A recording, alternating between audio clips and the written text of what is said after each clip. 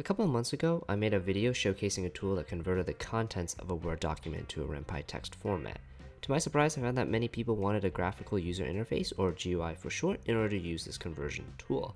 I should have known that not many would have manually tried to run the conversion via the command line, but the people have spoken, so I will deliver. Therefore, for the past couple of weeks, I developed a prototype GUI for this Word doc to Renpy conversion tool. If you're not familiar with this concept, just watch my other video for more details. Since the conversion is written in Python, I decided to make the GUI also in Python as well because, well, it's easier to hook up the conversion code. The first phase was researching GUI frameworks for Python. I went through this list and I quickly found that some of them had either steep learning curves or it just wasn't suitable for my use case, so I opted to use Tinker, which is the Python default GUI library. I spent a couple of weeks developing and I will spare you the details of the code, but here's the final result. Now, I'm a programmer and not a UI designer, so please excuse me if I'm violating some principle of graphic design. Alright, here's how it works. First, we have to import a document, and we do so with this plus button on the side. Once we have an imported document, we can see it on the left-hand side here. In order to convert it, we first have to select it, and then press the screen arrow to convert it. On the right, we can see the converted Renpy text format.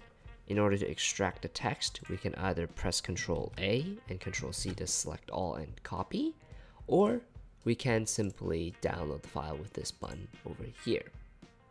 Of course, this app wouldn't be complete without themes, so this is a dark mode and a light mode for all you psychopaths out there. The vanilla Tinker style didn't look so modern, so I basically used this Tinker theme by Artie Ben to make the app look slightly better. If you're interested, the repo of the theme is in the description down below.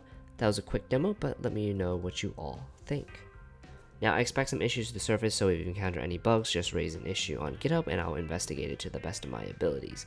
All that is left is the download, and the link to the application is in the description below. Right now, it resides in a Dropbox under the folder latest and the version number.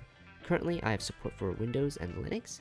I do have plans for releasing a Mac distributable, and it's going to take some chunk of work, but let me know in the comments if you want to see Mac support.